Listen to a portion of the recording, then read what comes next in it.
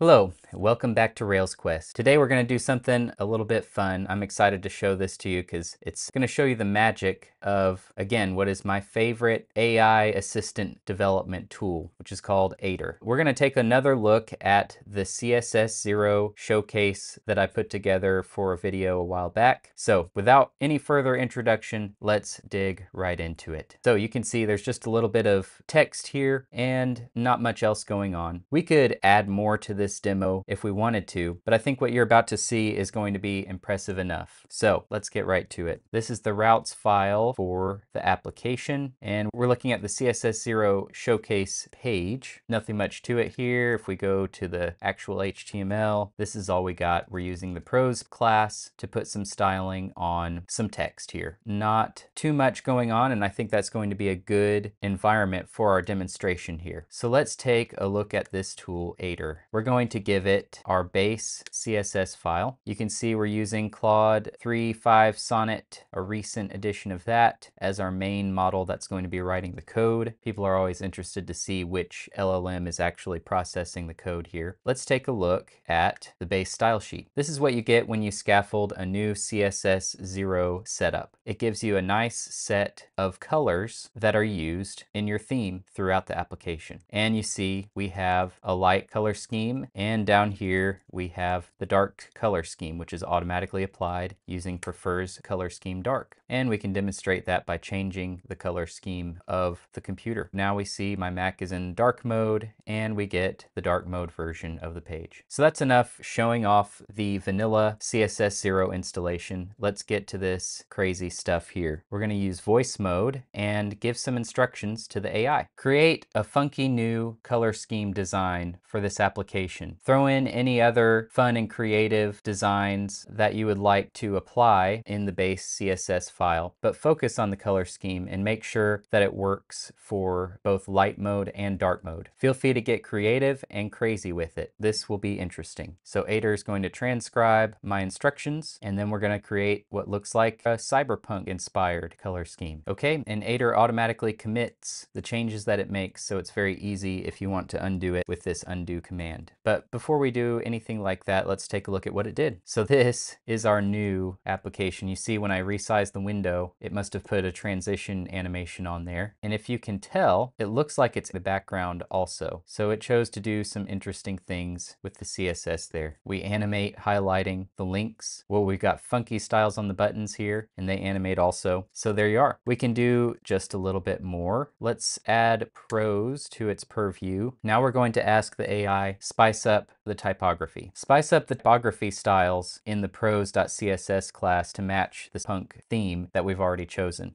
Dynamic and futuristic. This ought to be exciting. We'll refresh for good measure. And there you have it. It looks like the main change that it made was to put a little glow around the code blocks, add a text glitch animation effect for headings, gradient backgrounds and neon glow effects for code blocks, stylized block quotes with gradient backgrounds, enhanced link styling, and improved letter spacing and text transforms for better cyberpunk aesthetics. So now it's futuristic and cyberpunk. So there you go. There's some of the crazy stuff it does with links. Let's change this to a block quote and see what that was all about. Oh, the heading isn't inside here. So let's make an H2.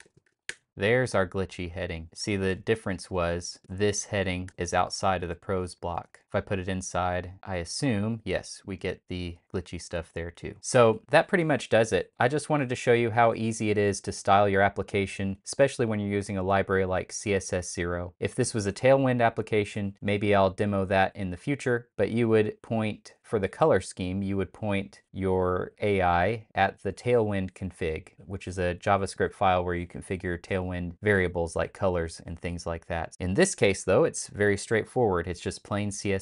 And with that said, I hope you enjoyed this crazy demo. I can't wait to see what interesting things y'all make with this with the help of an AI. Look at how quick you can make these big sweeping changes to your application. It's exciting. This is probably not the end product that you want to end up with. It's a little bit too out there, but hey, you can get something interesting and creative and then go in and see what it changed and tweak it to meet your own needs. And that's all I've got for you today. I hope you come back again. I hope you like and subscribe to these videos. That would help me out a ton, and have a blessed week.